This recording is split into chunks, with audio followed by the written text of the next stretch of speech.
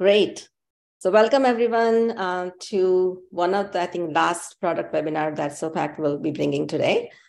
I'm sure we are all here because we are concerned about how we are facing some of those global challenges related to social inequalities and environmental risk. And we all want to see this transformative change. However, we know that the performance of our activities and how to get a clarity on our intended impact and actual result is actually a difficult task. So today's webinar is all the experiences that we had of 7 years or 7 years of being in this field and talking to hundreds of organizations that we experienced that creating the right impact strategy, or we call the theory of change, and validating and also selecting the metrics or framing the outcome questions and collecting data and managing the data are daunting tasks for many organizations. Sometimes they spend like a months or years, if not, and thousands of dollars to kind of like jumpstart this process, or many times kind of struggling to see where to start. So today, we are actually bringing something new. And also, I think our task to kind of see how this process of starting is not as hard as it seems. And how can we actually become the data owners, more about like increasing the impact data capacity within the organization. And I've invited Madhu, who's going to be a myth buster today. He's our star product manager, and he will be taking you to the journey of what do we consider a data capacity and how to kind of get there. And very practical way of kind of building your capacity within the organization so that you become the owners of your data and continuously learn from it to make a decision instead of, I think, somebody else telling you how you're doing. With that, Madhu, would you please say something? Introduce yourself. Thank you so much, Hetal. Hello, everyone, and welcome to our last webinar of this year. I mean, kind of, we wanted to take this topic because, as Hetal rightly mentioned, having worked with so many different organizations, one thing is very, very clear. Not owning your data capacity or not owning the whole process is definitely a hindrance for organization to actually implement something that will help them learn, about how their products and services are impacting their stakeholders. It has a big impact. So we wanted to take this topic. It's very easy to say, hey, don't outsource and build your own data capacity. But we also wanted to touch upon how can organizations do this as well? Because we realize that it's not as simple as it's in other words, it's easier said than done. So we thought, okay, let's take this topic and break it down into series of steps. And I have the entire team here from SOPAC that has helped in putting together this entire sort of webinar. So and please feel free to put all your questions in Q&A.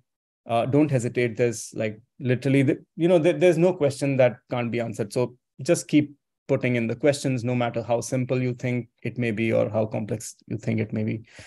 We'd love to answer them all. So with that, let's get started.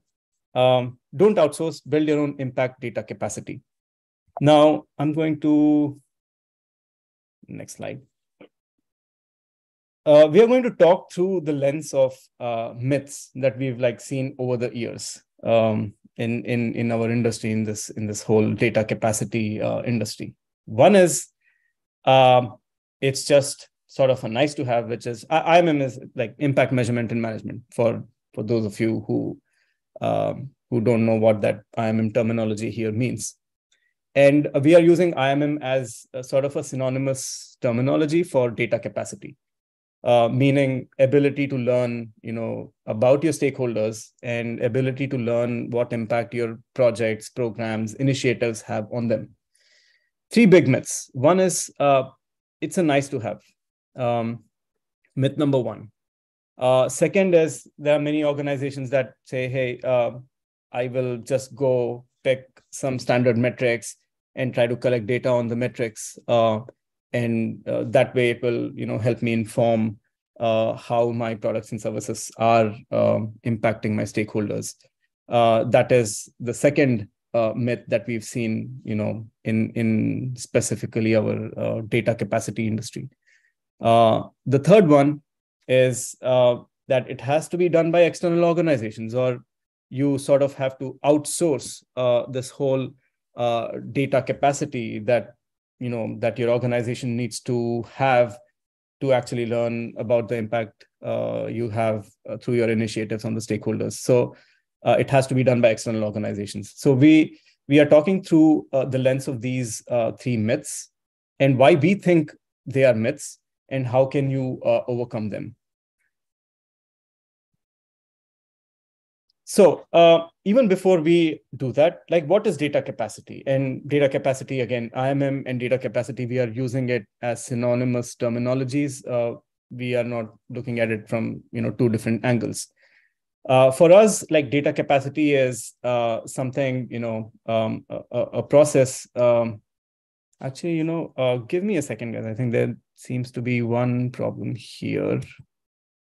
I'm going to stop sharing my screen for a bit. I'm so sorry. I think I have the wrong version of the presentation.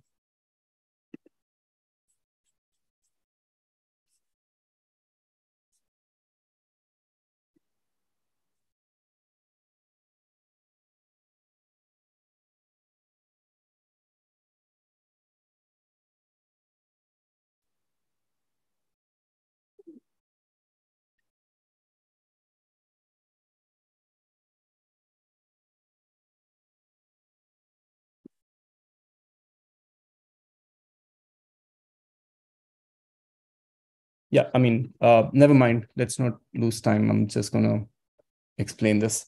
I do think there's some mix-up in the presentation that we have, but in any case, in a sense, the messaging really doesn't change.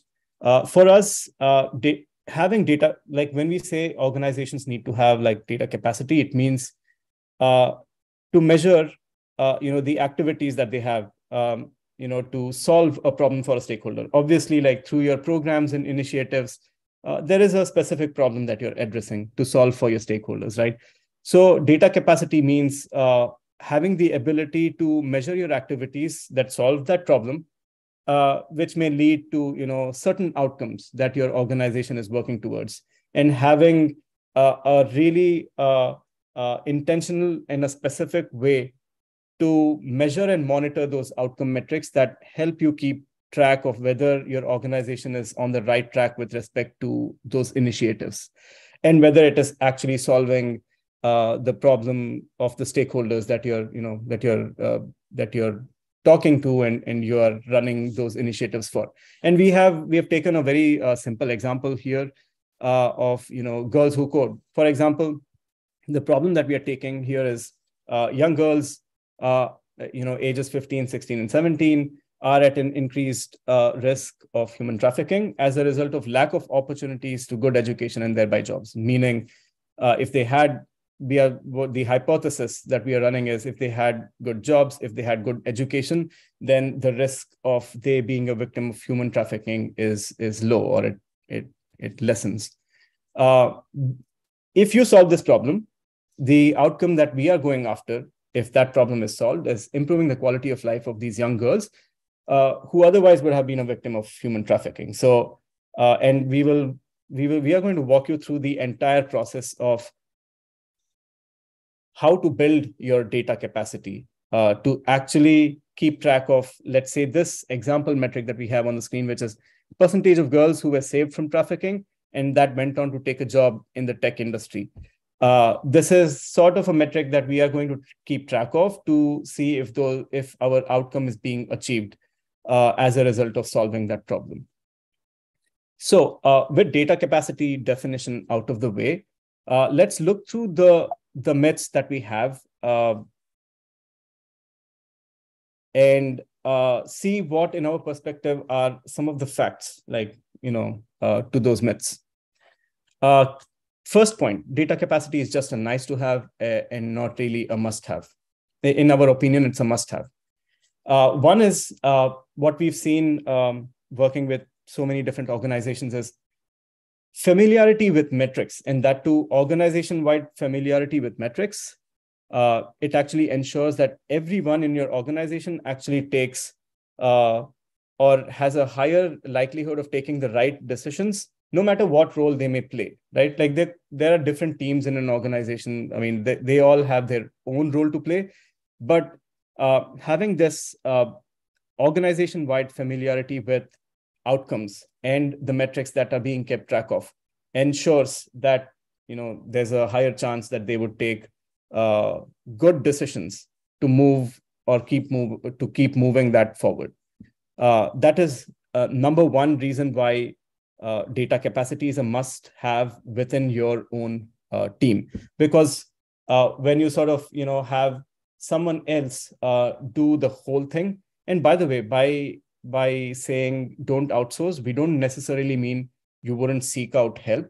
Of course you would. Like even we seek help from external partners whenever we need help on certain things, but that doesn't mean like we let them own the process. You still own the process, you still drive the show, and we will get into that myth as the third one when we come to that. Second, achieving outcomes is directly linked with the questions that you can ask your stakeholders, meaning you need to be asking the right set of questions and collecting right set of data in order for you to achieve your outcomes or to measure your outcomes in a very, very specific and conscious manner to see if you are moving in the right direction. That is second reason why it is actually a must-have and not just a nice-to-have. And then setting verifiable goals and outcomes. This is a very, very important one, and not like sort of we are calling out on vague aspirations. Like there are organizations that we've seen like have like big, bold outcome statements, and they are not measurable, honestly. And if they are not measurable, there's no specific way that you can actually keep track of whether your organization is going in the right direction with respect to those initiatives at all. We highly recommend breaking that big aspiration down into verifiable goals and outcomes, and verifiable in terms of having quantitative metrics. Now, this is not to say that data is going to give you everything that you need right on day one for you to sort of measure and you will exactly know where you're going wrong. No, it doesn't really mean that. It only means you're working in terms of probabilities. The probability that your initiatives are doing well. Higher the probability, you're doing a good job of the measurement. It doesn't, we are not talking in terms of absolutes here at all. But you still cannot avoid having quantifiable metrics that actually gives you a clear picture or a direction of your initiatives. That is myth number one. Second, data capacity means using standard metrics. This is not to say that, hey, don't use standard metrics at all. Like, there are frameworks, there are standards, there are compliance reasons why organizations use some of the standard metrics, and we absolutely get that. But that shouldn't be your step one. We've seen organizations use that as a step one. Like, they would think of their initiatives and they will, quickly jump on some standard metrics and see, hey, what can I use to measure the effectiveness of this program? We feel it's sort of a reverse way of doing things, which doesn't help organizations in moving forward. It can be your step two, but you first need to still think before you go to standards about what problem you're solving for your stakeholder, what outcomes are you going after, and how do you, in a quantifiable manner, measure those? And we will get to the practicality of that in a bit. This is our last myth, that it has to be done by external organizations, or you cannot do that in-house. We feel it's not just you cannot do it in-house, you must do it in-house, and you have to own the process. Why? One, your organization and the people that work within your organization have the biggest context. They know the problem they are going after. They all know what stakeholders you are talking to. They all know more about initiatives than any other external partner can, can replace with that thought process. They can help you, but they can't replace exactly what you do. Second, cost in terms of time, money, and quality. It takes a lot more time. It costs you a lot more money, and it doesn't help with quality of the whole data capacity that you want to have, like within your team. Like you want to have something quantifiable, something that tells you you're sort of going in the right direction. By literally outsourcing this to a third-party organization or anyone, it costs you in terms of these three things: time, money, and quality. Now, the next question is, hey, like we don't have a lot of people. Like who can really do that within our organization? Because that's a valid reason why someone would actually go to an external organization in order to run this whole data capacity. We feel it could be anyone with interest in data and has some time on hand. You don't have to be like a data whiz, or you don't really have to. There's another myth that okay, capacity means we need experts. Of course, you need expertise, but with a little bit of time on hand, you can actually build that expertise within your team, and we'll see that. It could also be like if it's like 2 or 3 person organization, it could also be the founder herself or himself who owns this process. And third point is, again, this is to say, don't outsource does not mean don't get assistance. Of course, get assistance, but you can't have the whole process being outsourced. Meaning, the external party cannot come up with questions. They can't come up with the whole strategy on their own. It's just not possible. And even if that happens, it costs you in terms of time, money, and quality. Now let's look at like how do we like really do this like firsthand with the demo. So I'm going to switch over to sort of demo mode, where we will walk you through that example that we were looking at, which is girls code. And this is going to be like hands down like a practical session through and through. So we will walk you through right from strategy all the way to landing on the dashboards, where you're able to learn from your stakeholders what the initiative is doing. And in this case, we have taken a fictitious scenario. Pause my share, and I'm going to switch over to strategy.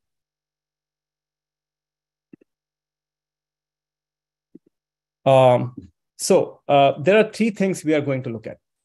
One is the strategy.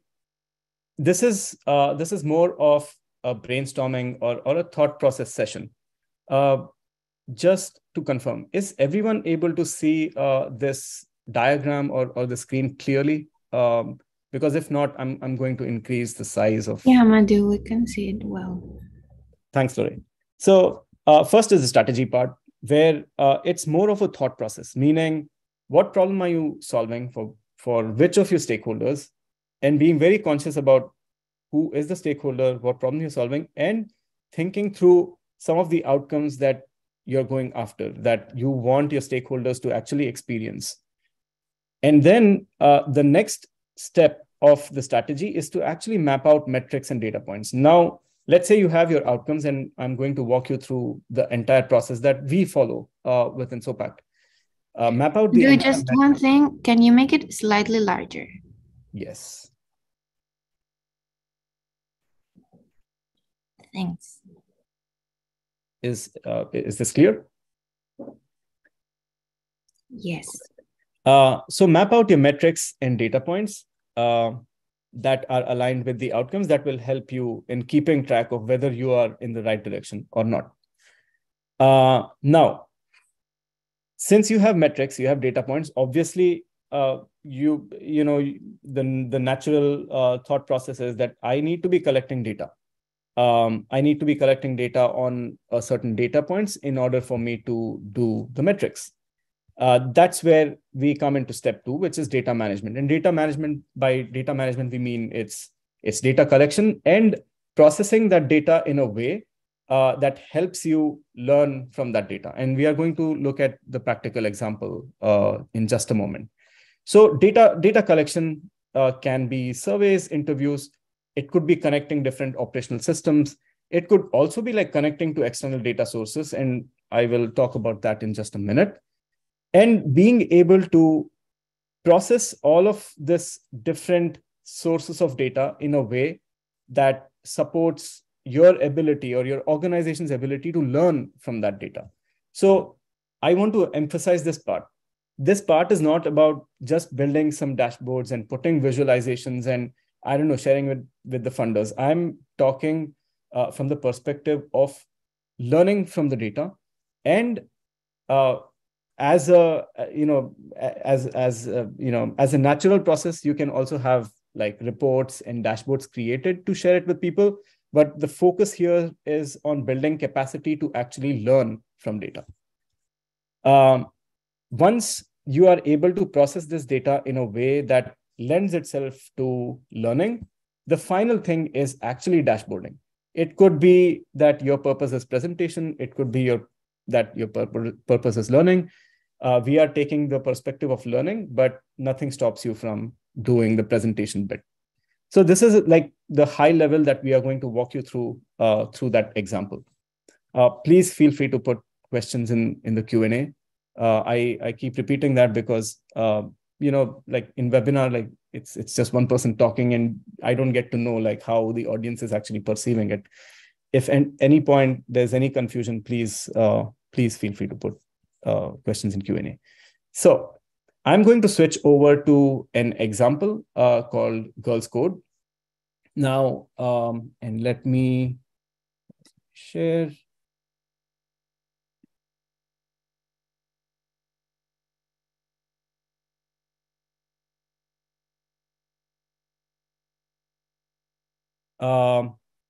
I hope everyone is able to see my screen where I have the Girls Code project here.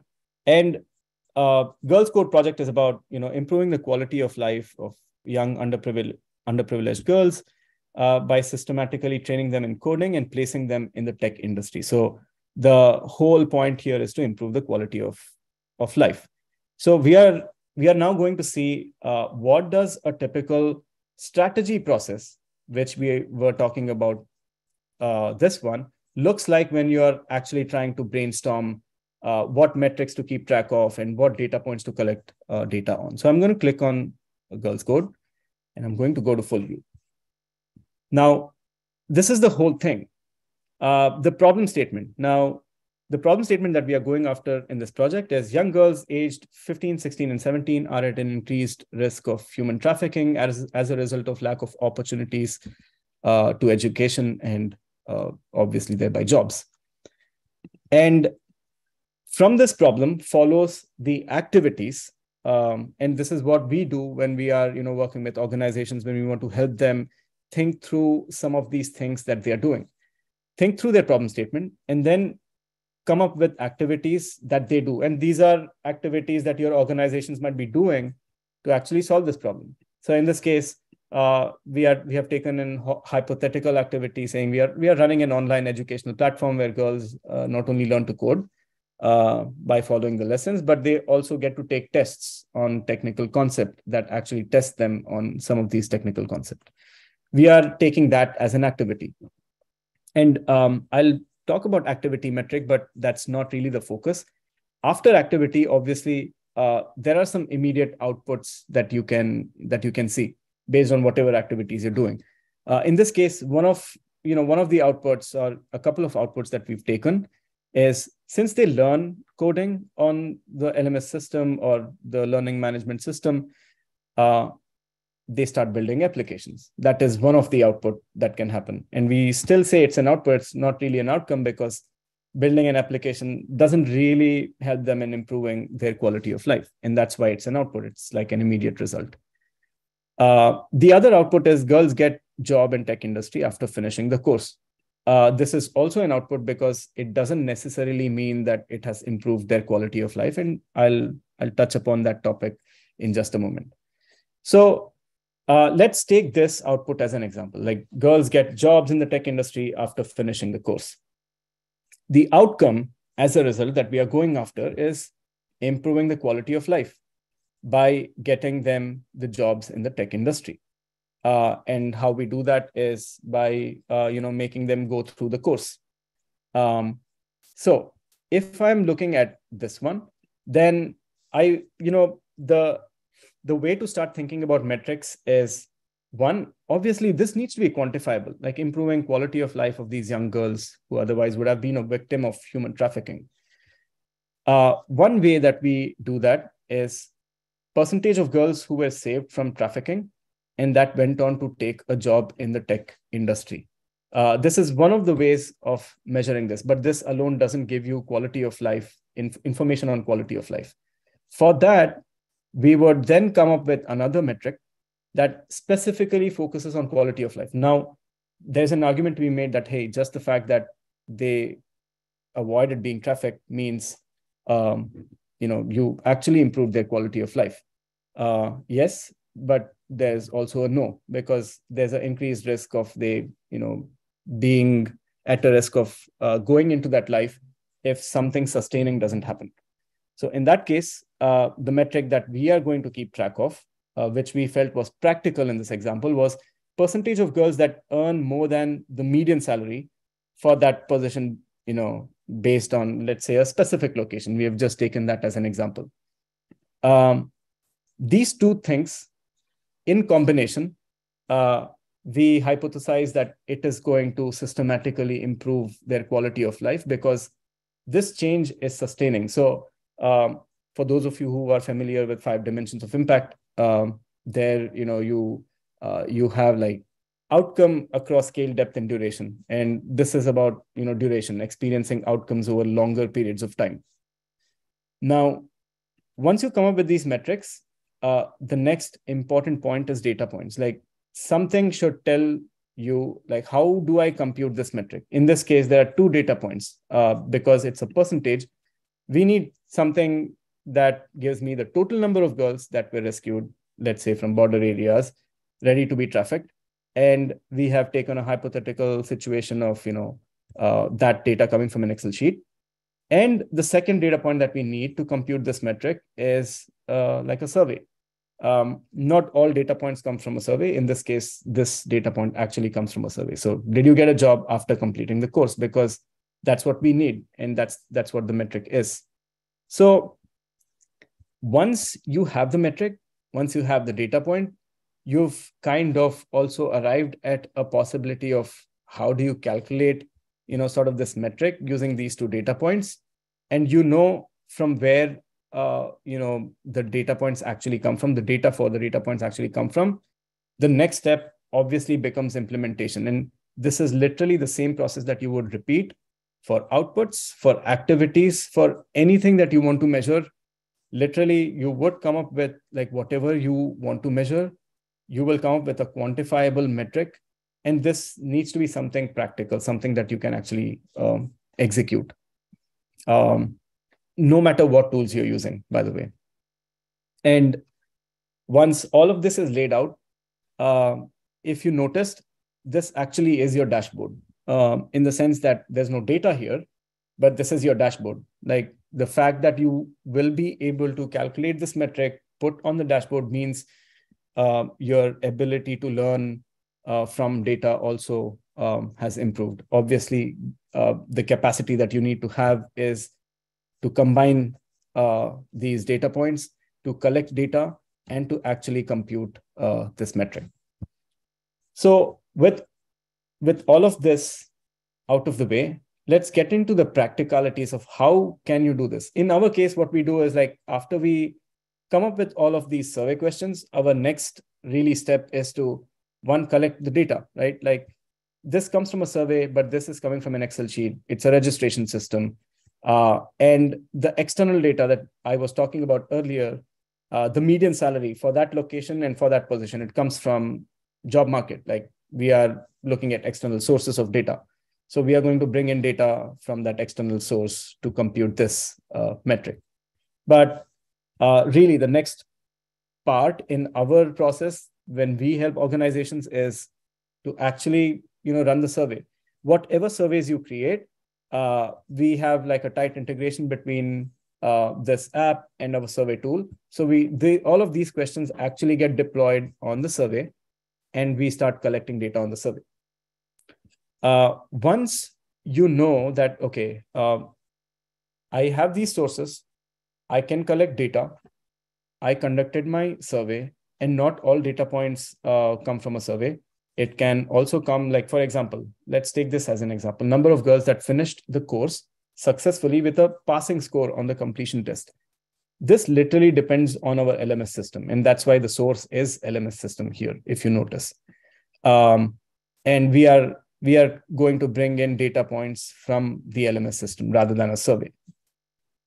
Now that we have this out of the way, let's look at practicalities of things. You have your data collected, you have your metric. How do you actually go ahead and execute that on the dashboard? And I'm going to switch over to the dashboard to show that. Now, two parts here to the dashboard. One is your data strategy, and I'm going to click on this. What we do when we execute all of these things is right there on the dashboard, we have our entire data strategy laid out, meaning what are the data points and where does it come from? Like now, for example, the median salary for the location and for that position, this is actually a data point, and it comes from the job market. Similarly, like total girls that pass the coding test on LMS comes from the LMS system. So we map out literally every data point that we need to compute all of those metrics with the sources, so that there's like literally no confusion in, while we are actually computing all of the metrics. Once this is laid out, you will always be able to refer back, back and forth with all of these data points and how you're going to collect them. Then we have a clearly laid out process to actually say, metric, what are the data points I need and what are the sources, so that you have a very, very clear roadmap to calculating some of these metrics. Now, for those of you who might be using Excel, if let's say the data that you collect is, I don't know, like a very few records, you're running like a cohort, 10, 15 people, you can run this entire process on an Excel. You don't need any sort of sophisticated system. But when the amount of data obviously increases, you will have to look at some more sophisticated system, because we've seen that Excels have the downside of, as the data scales, it slows down, it crashes. There are many other limitations to Excel. But if you're running something very small, few records that you want to analyze, by all means, you can actually do Excels. But you will obviously still need to have the capability to do a lot of VLOOKUPs on it, so that you are able to combine the different data sources. In our case, like once we add that in place, and I will show you that in a minute, it sort of kicks in continuously, meaning the ability for us to replicate a process that we establish to compute any of these metrics, the ability to replicate is way faster and way easier, because we just take that system, put it in, let's say, another program, and implement the entire process. And it's a matter of few hours for us to just replicate that. That might get tricky if you have large amounts of data on an Excel. So just saying that, but for a few records, you can always do that. Now, let's break it down a little. What do we really mean by outcome learnings? And what do we really mean when we say, hey, you need to have this data capacity in-house in order to learn? Let's take that practical example now that we've got all of these metrics out of the way. So this is your dashboard, and from our perspective, sort of a learning dashboard. Now, starts with the problem again, like what's the problem you're trying to solve? We always try to bring that up in our dashboards, and we also have outcomes that you're going after. Second, this section is about, who are you reaching? Like, who are your stakeholders? What's their age distribution, country of origin? Uh, uh, it could also have things like, their situation. Like, and this is where you would present a lot of data on how underserved your stakeholders are in order to justify that this whole process that you're doing, which is learning from data, is actually justified, right? Like, you also need to be addressing like a real pain point, and that's what this whole thing about um, about knowing about your stakeholders makes a difference. So in this case, we are saying, hey, these are our stakeholders. And out of those stakeholders, there were some that were saved from trafficking and some that were not. So in that case, like 51%. And the total number of girls that were saved like is 35. And not all from trafficking. In this fictitious scenario, we have 51% saved from trafficking. Now, since our problem is actually improving, obviously, or helping the girls that are at a risk of human trafficking, we are going to take this 51% as our total in all our analysis. We are not going to touch upon this part, although it may also be as important, as this one. But we are going to address this core problem of girls that are at a risk of human trafficking. How is our initiative helping them? Because that's the problem we took to solve. So from that point of view, all the other visualizations that you see is actually a breakdown of the girls that were saved from trafficking. So this comes from the Excel registration system where the girls are being registered. Again, requires you to have the ability to sort of filter the data and then coming up with these percentage points. That is a capacity that you basically need to have if you want to do this sort of an analysis at a very, very practical standpoint. Now, one thing that we want to understand, since we are going to put them through the LMS course, is how familiar are they with technology? Now, not everyone can easily pick up technology. We all know that. It depends on how, it depends on their background, how exposed they are to that.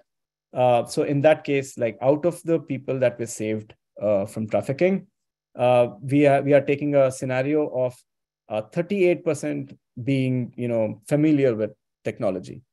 And this is, we are going to see if this has had any bearing on their ultimate outcome of getting jobs in the tech industry, and actually, let's say, earning higher than the median salary. And that comes in our outcome part. We are still looking at like who our stakeholder is, what is their background, what can we learn more about the stakeholder in order for you to analyze the data in a way that helps you learn whether those outcomes are being achieved. Let's move on to some of the activities. Now, the dashboard can also have activity metrics. If you have an LMS system, in this case, we are taking a fictitious scenario of having a digital platform that helps these girls sort of learn coding and possibly get jobs. So we are keeping track of, hey, number of technical lessons that are on the LMS system, number of courses that we have, number of girls that were registered online on the platform as part of this cohort, which is 18. And by the way, this number is only the one that was saved from trafficking. The total number is actually 35. Then this is where it gets interesting. Now, if you look at output, and I'm going to go to this again. And this is precisely the metric that is being kept track over there, which is number of girls that built an app post the course. So how many girls were able to build the app? And this is considering that 18 number, which is, people or girls who were saved from human trafficking. Only 12.5% actually built an app post that course. So this output metric itself should give, this organization that is running this program a pause, saying, here is the course that helps people code. In the jobs, they probably need to build applications, but post course, just 12.5% is able to build the app. This should actually give a pause to the organization and make them think, what can we do to improve this percentage? Otherwise, it's possible that it actually has a bearing on whether they can get jobs or not, which is depicted here in the second visualization, which is, out of these people who say no, they didn't build an app, or they were not able to build an app post the course. Out of these people, how many are actually able to get jobs? If you see here, only 10% are able to get jobs out of this. And by the way, these two visualizations, they heavily rely on two sources of data. One is survey data, whether girls got jobs or not.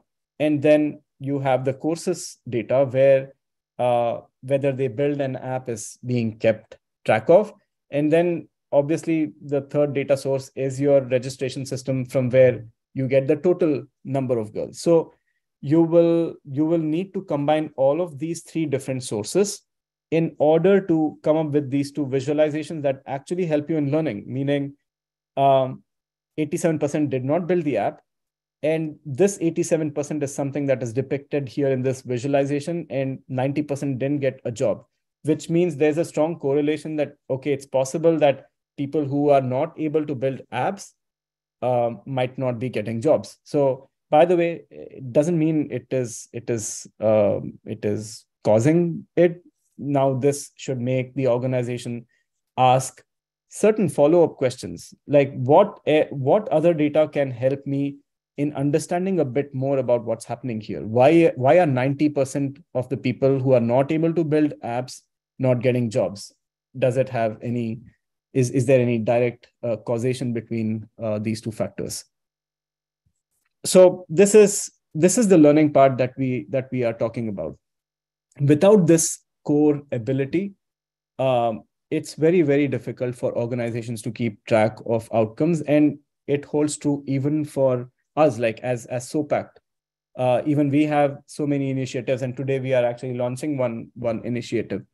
If we are to measure that initiative, how successful, how poorly that is doing, without having this ability in-house, and you can imagine why our strong position of, you can't literally outsource this to someone. I can't be outsourcing our entire data learning to some other organization and ask them, hey, can you tell me how my initiative is doing? It's just not possible, because we are the ones that will have the best contextual information on the audience that we are reaching at.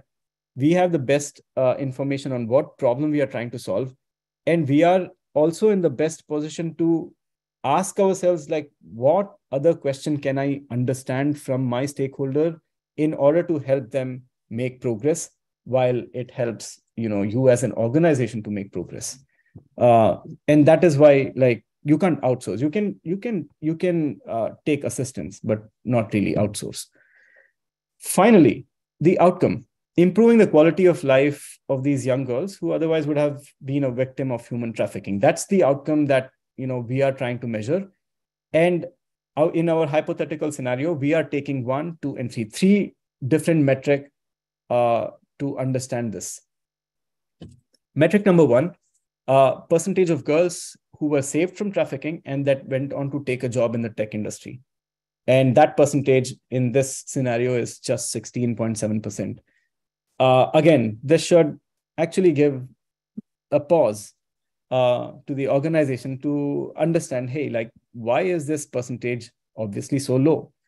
And this is more of art than science. I mean, the ability to ask better questions. And by the way, like, you also get better at asking questions if you keep asking questions. So, but you have to start somewhere. And again, if this part is outsourced, then you don't really develop the ability to ask better questions, which means you will probably will always fly blind. Like, that will always be your blind spot.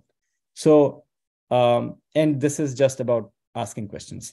So 16.7%, that were saved from trafficking, and went on to take a job in the industry.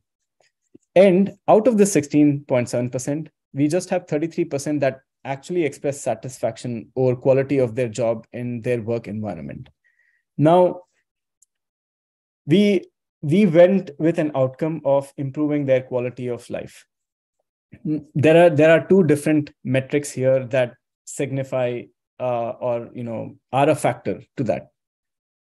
Now is the time for the organization, at least in this fictitious scenario, to ask themselves, like, where do I focus my energy on? Should I focus my energy on this, or should I focus my energy on this? Meaning, we can put our resources, our money behind improving, let's say, our LMS system. And let's say we understand from subsequent data collection that, yes, our LMS system has some holes that needs to be plugged in order for us to improve the capability of our girls to actually take jobs in the industry. We could do that. We could put resources behind that. And everyone has limited resources, every organization in the world, no matter what organization it is. Or we can do this, like, try to learn more about why they are not satisfied, why only 33.3% are satisfied. We can put some resources to learn more about that. It depends on what your core area of focus is. If we were an organization, we probably would be focusing on this. And then final thing, which is again like a very quantifiable metric that we keep track of, is earn more than a median salary. So this is getting data from external, external entity, which is the job market. Like, what is the median salary for this position? And if you look at this data, it says 90% don't earn more than median salary, which means it probably is affecting their satisfaction at work as well. Like there's a correlation. We still can't establish whether this is the cause, because there are many other factors that make a person unhappy at their work. But definitely this is one of the factors. And since 90% don't earn more than a median salary, it might be correlated to the 33.3%. Now, all of these three metrics, the data that it is using is from the registration system, the survey data, and the job market. So combining all of those data sets together is when you can actually compute all of these things. Now, imagine the scenario where you actually have all of this capacity in-house. Your ability to do all of this analytics at fraction of the time and at fraction of the cost quadruples. No joke. Like if you were to depend on an external organization just to do all of these things for you, it just doesn't cost you in terms of time. It also costs you in terms of money and quality. Because there's only so much you can do. And that is why we say it is so important to develop these capabilities in-house and to execute all of these things in-house. That doesn't mean you can't seek help. Please go and seek help. Talk to your favorite consultant, talk to your favorite organization. Doesn't matter. You can definitely seek help, but you cannot outsource. Like after this webinar, I think we will share with you this entire workbook of this entire process, and also the techniques that we've used to compute these metrics. Obviously, in the webinar, I couldn't have showed you the entire process, but in that write-up, you will get that. So if you have access to some of these tools, you will be able to execute this entire thing end-to-end on your side. And honestly, that was the aim of this webinar, to, in our little way, improve data capacity for you and your organization if you need that. Obviously, if you already have all of these capabilities, that's really great. That means you at least have a head start when compared to the organizations that don't. I do think So I think there is there are actually quite a few questions. Okay, yeah. If you wanted to kind of refer to that, I know you probably wouldn't have a chance to look at them. I do see that there's quite a few questions about this strategy app. Like, is that downloadable? How, this automatically some of this component that you showed about this data mapping would come to the dashboard or not? I think I saw a flare of excitement when you showed that. So maybe you can touch upon a little bit of that. And also one question that I see coming up a little bit more often is what kind of data sources that we can connect to the dashboard. I think because people do kind of identify that there is multiple sources of data.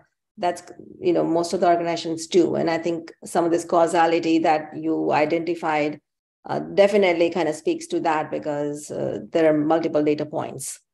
So if you can kind of touch upon some of that, that would be great. Yeah. So on that, on the second point, which is I think the data points and our ability to sort of connect. So data points are basically data sources, and let me actually go back to that. The data points that you see. In fact, I think I can show you a better view of that here.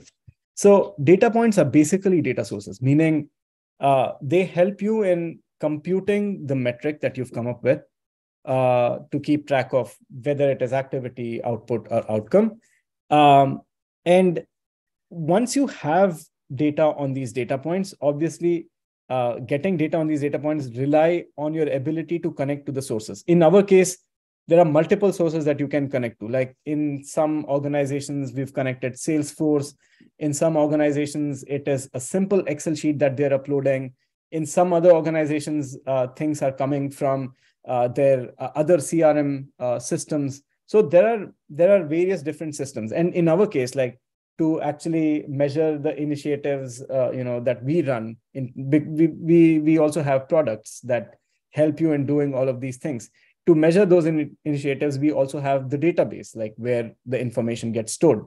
So we do have the ability, because we also eat our own cookie, which is we do all of these analytics for SOPAC within our company to measure our initiatives. So we do have capability to connect to many different sources. And yeah, you may want to talk to us to like understand better on that one. Also, I think if you want to kind of share your thoughts about inviting people for the strategy app, I don't know, you have that. Yes, I think I saw one of the questions there. Hey, can we download the strategy app? This is I think like a completely web-based application. So you can actually use this application on your own, like strategy.sopac.com. That's the link. And like we wanted to sort of introduce this initiative that we have to help organization, go all the way from problem to metric, data point, and optionally survey questions. Our aim with this application is to help you get to this point of identifying quantifiable metrics, coming up with data points, thinking through what data sources need to be connected in order to get to these data points. And in your case, it could be as simple as an Excel sheet also. When I say data sources, I don't want anyone to be confused with, hey, like, oh, should I connect external systems? No, it can also mean a simple Google sheet, an Excel, that where you might be collecting data. So don't have to think anything complicated there. Like our aim is to give you metric, data point, and optionally survey question. And I think the initiative that we were thinking of is we have a free trial on this product. In fact, if you sign up today, we will extend that trial by a month. We have a 1 month free trial anyway, but we will extend by another month, 2 months. And also for those of you who would sign up today, we can also help you in certifying your data strategy, which means that in some ways you will have a higher understanding of how can you bring in data from these different sources and actually start learning once you collect data. So the output of this process would be to get you to metric, data point, and survey question, and to actually help you certify that, okay, these are quantifiable metrics. These data points do make sense. These survey questions do make sense, because we want to help you do exactly what we did with this fictitious program of understanding some of these data points for your initiatives, of course. So yeah, feel free to sign up, and we will see you, I guess, on the other side. I think also one more small announcement, that we do have our next webinar. I just shared a link. This is actually with Spencer McCall from Kiva. And it's a very interesting and I think very aligned topic that what we are talking about today. He has written an article about this evidence gap in impact investing, why social enterprise struggle to measure social impact, and what impact investors can do about it. So I hope that many of you do kind of join us there as well. Thank you so much, Hetal. So yeah, with that, I think I see that we are kind of coming to end of our time.